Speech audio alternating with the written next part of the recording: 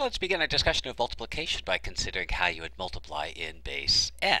So for example, let's take a typical multiplication. Find the product 3 times 254 base 8. Now here's where it's worth starting with the definition. This product 3 times 254 base 8 is the sum of three 254s. So that's 254 base 8 plus 254 base 8 plus 254 base 8. And so I can do this as an addition because I know how to add in base 8. So we'll set up our addition using our place value table, and again, as long as I stay within the columns, I can, so to speak, add normally. So I'll add these numbers in the first column. 2 plus 2 plus 2 is going to give me 6. 5 plus 5 plus 5 is going to give me something I can write down as 15. 4 plus 4 plus 4 will give me something I'll write down as 12. And so far so good, except for one minor problem. We're working in base 8, so this number 12, this number 15, they don't actually exist in base 8. So I need to do some bundling, trading, and combining. So we'll start with the 12 here, and I'm going to split that into a set of 8 and 4, and then I can trade the 8 for the 1 in the next place, and I'll combine these two to give me 16. Once again, I'm working in base 8, so I'll split this 16 into 8s, and then I'll trade this 8 for 1 and combine. And again, I have another 8 here I can trade, so I'll trade this 8 for 1 and combine. And one last step, I have an 8 here that I can trade over to the next place. Now I do have these two empty places here, so I've got to fill them in with zeros to indicate that they are places in my number. And my final step, I can record the digits and give the final answer by indicating that the sum, which is also equal to the product, is 1004 base 8.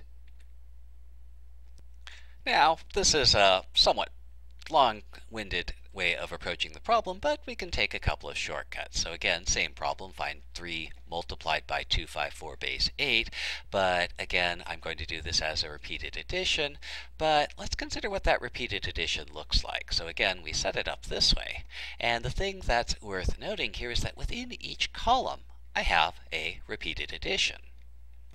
So if I take a look at this last column, I have 4 plus 4 plus 4. Well, that's the same as 3 times 4, so I'll just write it that way. Again, 5 plus 5 plus 5, that's 3 5s added together. And then 2 plus 2 plus 2, that's 3 2s added together. And so what I did before, well, I could have just started with 3 4s, 3 5s, and 3 2s. And so that suggests another way we can approach the problem is just to multiply each of the digits in our number by 3. So let's take a look at how we might do that for a different problem. So this is 7 times 257 base 8. And again, what this is it's the sum of 7 257s. And I could write down a fairly lengthy addition problem and then do all of the different sums. But let's see if we can apply our shortcut. So rather than adding together 257, 257, 257, and so on, what I would have in this first column is I'd have 7 7s added together, I'd have 7 5s added together, and I'd have 7 2s added together. So this would be my first step. And now I can just do the multiplication normally. Again, as long as I stay within each column, I can be a little bit loose with the notation. So 7 times 2, I know what that is. 7 times 5, I know what that is. 7 times 7, I know what that is. And I can express, again, our product this way as long as I stay within each column.